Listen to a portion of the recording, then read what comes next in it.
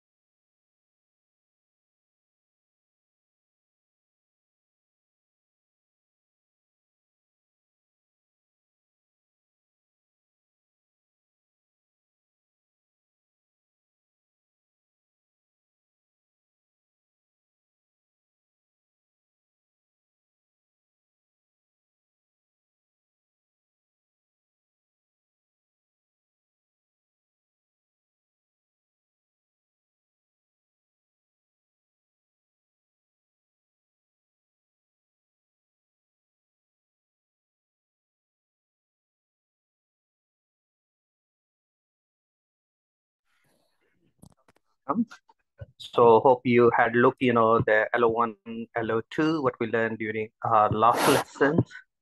So we'll start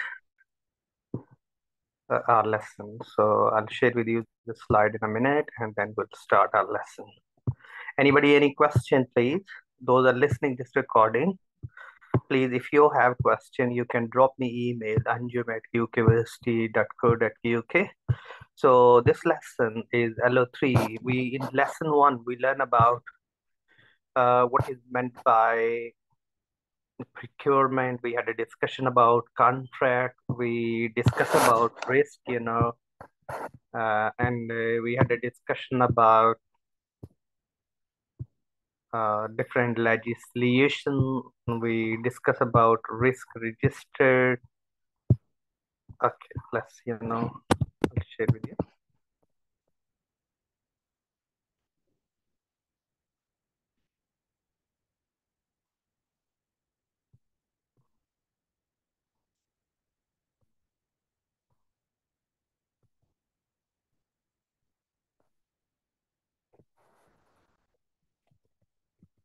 You log in on OTHM level 7 and pick your unit.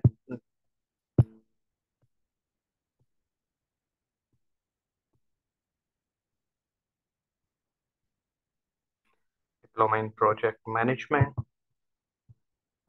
and your unit 2, which is risk,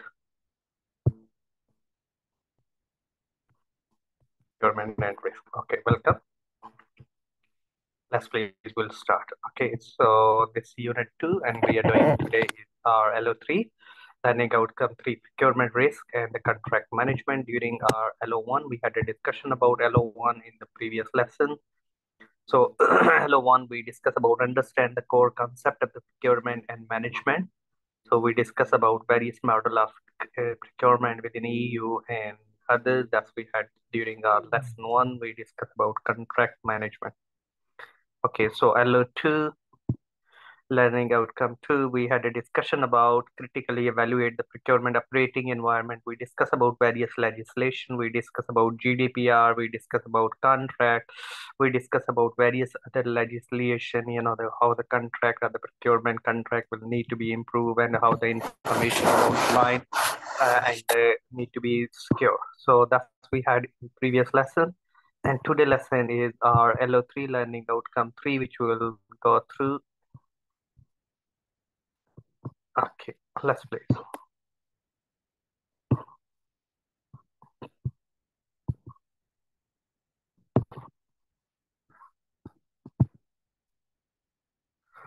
Okay, so LO3 is understand the management of the procurement operations. It's been divided into 2 parts, which we look in management of the procurement operations. So discuss the key principles of and the application of categories of management and critically assess the impact of technology on the procurement. Technology is really changing. Now you think about AI, artificial intelligence, you think about the blockchain, you think about IBM system 3090 of logistic, which is given by IBM. It's linked with the satellite and moving the stuff, We have a SMS sales and management system, and we can look around the integration between, mm, between the suppliers and actually company who is buying and selling with the vendors and customers, and we can key principal application of categories management. So strategic approach, which we can look around in this strategic mean long-term approach, where the operation segment mean divide the total into the small elements, spending and brought in the goods and the service, brought in like um, inbound and outbound. Inbound is mean brought in and outbound is mean sell. May involve, splitting the direct, indirect product and the services relating to. So we have to look around the value we link to the customer. So that's why it's pre-concept. What we do, we have to look around VFM, value for money. That's, will bring that. We need to be regular update the organization spend. Always good to be you have a market data like in the UK ONS Office of National Statistic carry on, or we can look around the control list of procurement, which is if you're dealing with the country, those are bound, or the companies, those are bound consolidate. We can look around KPI, key performance indicator, and then you identify area of improvement, categories of the management cycle, which we can look around the life cycle, review, define the category which you things you want to be procurement, like is a mechanical, is electrical, is electronic. Assess the role of categories is very important. You can in the procurement assess the performance, set the objective at the target scoreboard, and devise strategies. Strategies mean action plan. You can devise which one where, and different tactics you can use it. This will buy from China, this will buy from here. You can, and this item is a high value, this item is a low value, this item is come under the non-current asset, which is mean high value assets. This is day in and out, low value asset, which we can buy from anywhere. There are, what are the legal implications, how much cash involved, what are the payment method, all we need to be look around. We can categorize approach of the categorize, which we can look around. Before going the market, we can look around demand and shaping the requirements. Always we look the source of activity where you will buy, and the contract and the supplier management, how you will make the contract, what will be term and condition, and look around the legal process, which we discussed in our second lesson, value for money and value added product. How we can here think about Michael Porter value chain model, the primary activity and the supporting activity. So the logistic come under the primary activity in the project that can play the key role. We can look around business identification, market analysis, source strategy. You can look around market analysis, political, economic, social, technological, supply is all which we can look around the source strategy, which we can look around the, and then you can finalize the contract. That's the contract is being offer and acceptance. We have a Pareto rule 80-20, our Pareto rule in category, which we can look around. Small number of the category represent the majority of the total spend, and small number of the supplier cause the disproportionate number of the problem. So part of the amount change, so we can look around, and the part of the values in the percentage. So how much rule 80-20, 80% coming from 20% and 20% coming from 80%. That's the change. We can look around what impact we have, so that's we can buy the things. Then we have second ABC.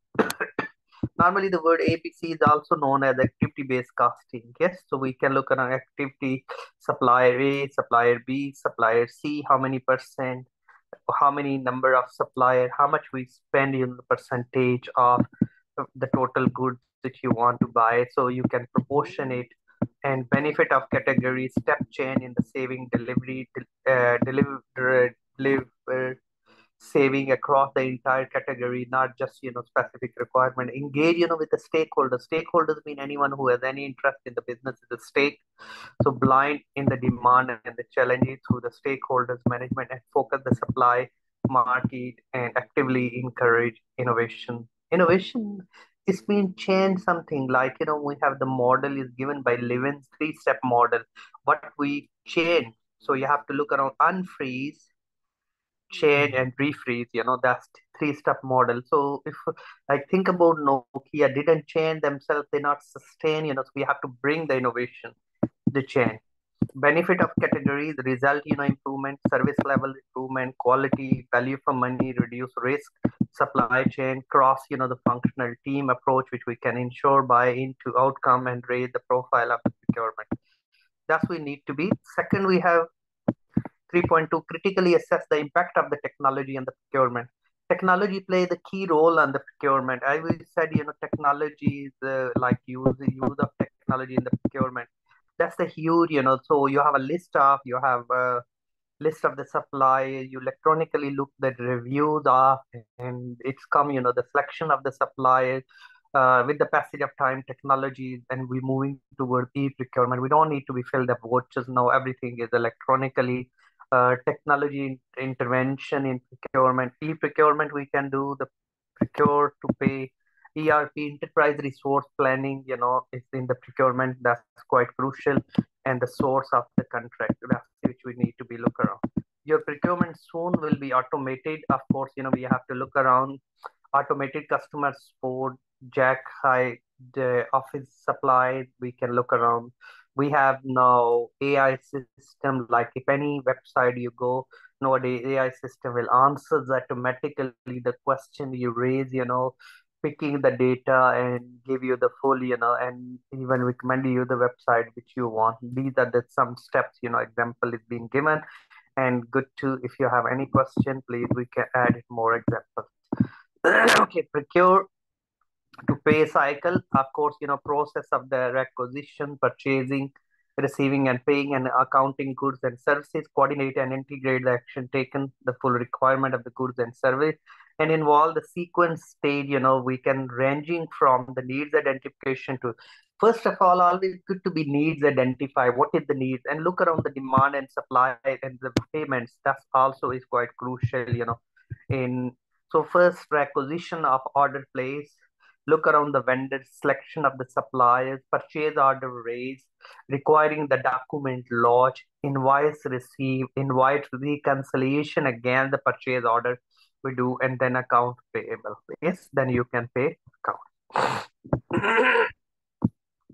Okay, ERP, which is called enterprise resource planning. That's we can look around the purchase, HRMS, uh, human resource management system, customer relationship management, inventory management, warehouse management, e-commerce, finance and sales are, this is all known as ERP, enterprise resource planning system. Enterprise resource planning, foundation of the acquisition team, examination of the business requirement, consolidation, form and evaluation criteria, and we can look on our evaluation between, the fit. So evaluation means looking all possible option and selecting the best course of action. Okay, anybody, any question, please? Okay, so collective set of the procurement, we can look around the process of adopting, the sourcing product and the services. The process began with the analyzing the product or the services and sourcing a strategy. Strategy mean action plan for future, and source strategy, where will be the goods will be buy, why will be buy. You can rate A, B, C. Ranking approach is prioritize ranking, always good to be do. And the advantage of which we can look around and advance it to require the quotation, contract negotiation. Okay, negotiation skill is very important. That's, the person who dealing with the contract can play the key role. If you have a background, really background work, that can be your ranking is this, we are the ranking of supplier is this, you're both on the same ranking, but this give me 90 days credit, you give me 60 days credit. The quality and the standard meet with the European quality standard or not. Integrating P2P and procurement to procurement, we can look around the source, uh, these, which we can source of contract, and which we can look around the procure to pay, which we look around spend the data management, strategic sourcing, vendors, tactical. So with these steps, we can follow for the better management and categorize and account payable. Account payable all at the end, what invoice we have and what we're supposed to be paid. Enabler for the next generation procurement. So we have the processes. The processes need to be streamlined. That's, very, very crucial, because think about the Argus is not making the things themselves. It's a catalog company buying things. We want to, if customer order the furniture, really we don't need to store in our warehouse. What we can do, we can order to our manufacturer, pass the information from manufacturers to the delivery company. We can order directly delivered. So it save our warehouse, so we can look around based on the day, process data mining and evaluate the process within the procurement organization. Now is the harmonize the procurement across the business. Geographically streamline, approval process. Governance is very important. How to run, how the system will flow, how there is no leakage.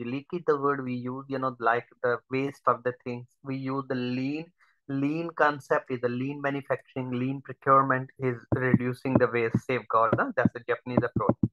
Okay, Okay, enable next generation procurement model organization by embracing the GALE. GALE concept is also looking the reducing the waste volatile capacity requirement, address more complex capacity requirement. Capabilities mean ability to do, culture of organization, culture mean norms, value, how we can, so we have to change the culture moving toward more e-procurement, e-learning, and technical skill, and the softer skill is very crucial who deal with the procurement. So enabler of the next generation procurement model, digital. Of course, data, information, knowledge, and wisdom. So data, raw facts and figures, information is a lifeblood for any business, and the knowledge, you make the decision based on the knowledge. This will bring the value, and integration, real-time information is very crucial because the things are so changed rapidly. Advanced analytics technique. At the moment, most important subject is in analytics. That's which we can look around the non-procurement and prescribe sources of the decision that guide the value and delivery. Okay, guys. So this is we discuss about procurement LO3, and we anybody any question?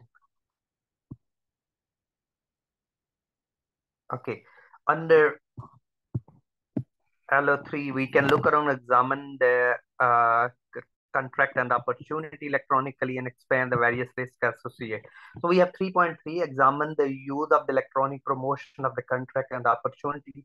Technology brings a lot of opportunity, so we can look around the meaning of the tender, invitation or the bid, we can say, and the bid is very important. It meet all the legal requirement. You have most important thing in the bid, not a bribery involved, not a back end, and other things we not involve, and the commercial criteria and technical criteria should be meet. Technical process involve the entire process managing the bid related to invitation of request. So technically we need to be look around planning, advert, supplier selection, tenders, tender evaluation, contract and contract start and going management. That's which we can look around. E-tendering is becoming more important. Online tenders involve carried out the entire tendering process online. Yes, so really, these are the key steps, noted creation, tender promotion, document release, pre-bid meetings with your and enabler to payment gateways and tender. Other, we can look around the hedging, protection against the foreign currency valuation. That can be tender evaluation, negotiation. You have to tender award, and then vendor registration, supplier, and tender audit. Audit is very important. Audit means checking the accuracy. Why e-tendering is effective, efficient mechanism. Of course, it's procurement policy. Ensure no, of course, AI can play the key role here. Blockchain information can play the key role. It can shorten the procurement life cycle because it can be quick. GIT, just in time inventory management, can be quite managed through this process, and easy storage, last bid evaluation document, and completely automated process. Variation the stage, we can look around e-tender, RFB, invitation to prospect, the supplier to bid, on the surveys. We can request to info, which we can use, these the terms, which is quite good. A request to the proposal, request to the quotation, and request to the tender. These, which we can look around, request to the tender, request to the procurement, and these is a huge benefit for our business, which we can look around. Okay, so e-auctions, yes, auction is also is nowadays is a lot of companies do auction online, bidding online, online marketing, one buyer and the seller, simple forward auction, one or many potential buyers can be reverse actions, which we can one buyer, many potential seller, many sellers and many buyers, which vertical auction. So we can look around e-auction process, sellers, listing, bidders. So these are processes we can, the model we can use it, So benefit of the price discovery, the increase, buying reach, improve supply, market knowledge, and cost reduction is the bargaining, and no need to be go, and everyone can do, which we can look around. Explain the various risks, e-tendering, which we can, of course, e-tendering can be some risk. Risk is mean the probability or the chance of happening, gaining, the initiate interest, making the case, commit the resource, and deliver the benefit. So leadership and ownership the project, manage the use and buy-in, selling, and manage buy-in and selling the benefit, and organize the design and the compliance with the corporate, the contract. So risk pre-tendering, you have to look around what are those are the target you have to the tendering, the time to be bid, not to be conformity, the legal provision, artificial bid. We can look around the post-tendering, new bid specification include the award the contract, substantial changes you want, so you have to look around in the bid. There is need to be if there are any inconsistency. Risk cover the investment in the procurement tools, not deliver expected benefit, or accessories, or the manuals, or others, the technical support not being with intent. So that's, which we can look around all the tools. It need to be access affordable.